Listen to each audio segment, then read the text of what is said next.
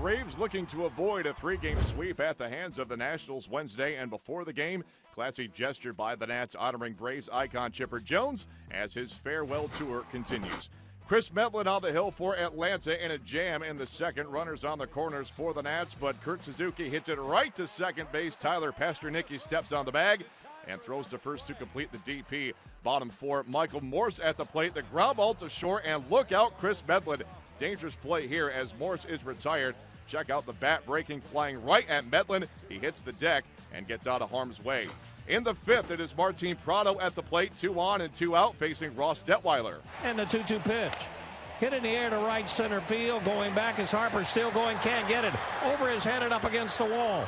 Scoring easily from second is Pasternicki. They're going to wave Medlen to the plate. He will score standing.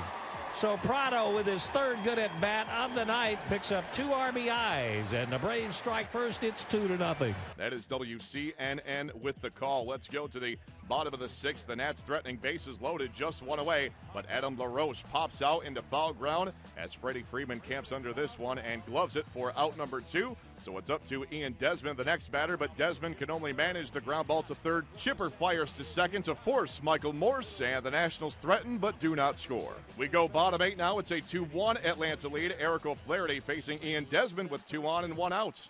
Infield a double play depth, the pitch. Swinging a ground ball to short. Giannis to Prado. There's one. On to first. There's 2! 6-4-3, and the 8th inning is over. WCNN with the call, and as you check out the replay, Desmond hyperextending his knee on his way to first base, but he did remain in the game.